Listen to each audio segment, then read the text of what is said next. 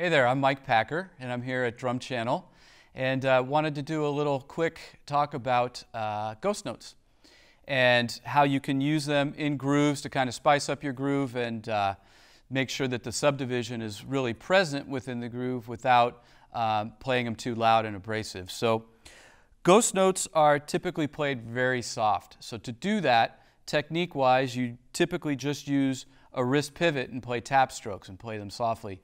Now, they can also require some different technique that fits within the groove, and all the technique that you would need to play them in pretty much any situation are covered in the lessons here on DrumChannels, okay? So let me play a few examples of how you can use those ghost notes, and you'll see me playing them as either wrist pivot or as a prep stroke in front of a backbeat, okay? Here we go.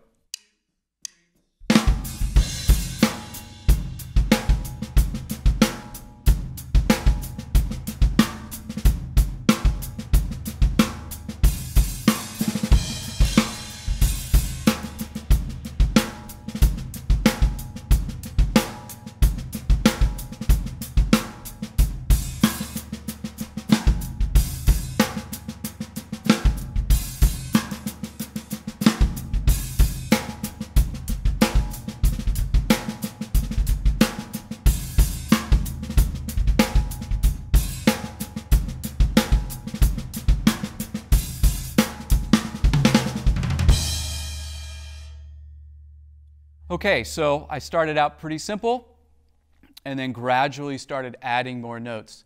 Now, for me personally, I love using ghost notes as part of my groove playing, especially funk groove playing, because I think it adds a lot of personality and a lot of musicianship to the groove itself.